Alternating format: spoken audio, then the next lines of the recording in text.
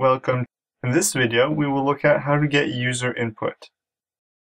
More specifically, we will look at how to manipulate user input when it comes in through the command line, so we can use it to actually do something interesting. Let's have a look. For this video, our goal will be to display somebody's name in the following format. So, a first name, a middle initial followed by a dot, and then a last name. And the way we are going to get our user input is from the command line. So to do that, we can do the following. We can say our first name is going to be equal to input of, say, please enter your first name. And this returns a string. Although to be very explicit, we can cast it to a string, like so. Now let's do the same thing for the middle name and the last name. So we just need to change a few things. So that, make sure you put last name, and also change the prompt. So middle. And if you want, you can put a colon and a space, just so that it's not congested when the user types it in. Perfect. Now what we want to do is we want to capitalize these, just so that if the user doesn't capitalize their own name, we capitalize it for them. So we can do something like first name is equal to first name dot capitalize. Same thing for the other two. Middle name is middle name dot capitalize. And of course we can do the same thing for the last name, like so. Now we want to print the following format. Luckily, we just learned about formatting in the last video. So our name format is going to be the following. We're going to give it a first name, and then we're going to give it a middle name. However, we only want the first character of the middle name, so we can say colon dot 1s.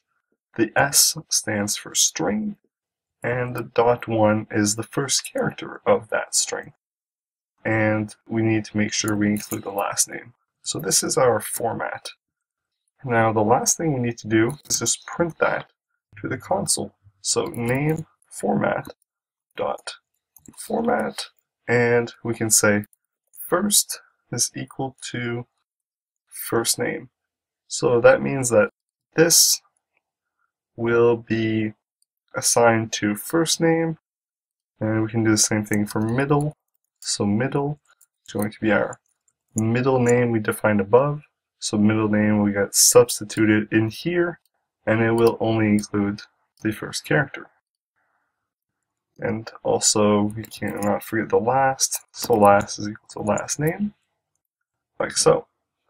Awesome. Now we are ready to go to the command line and run this. Here I am on the command line in the directory which contains our file.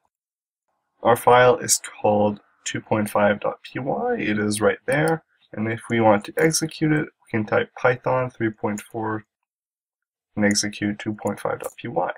And when we run this, our script prompts us to enter a first name. So I'm going to type William. Then it asks us for our middle name. My middle name is Alexander.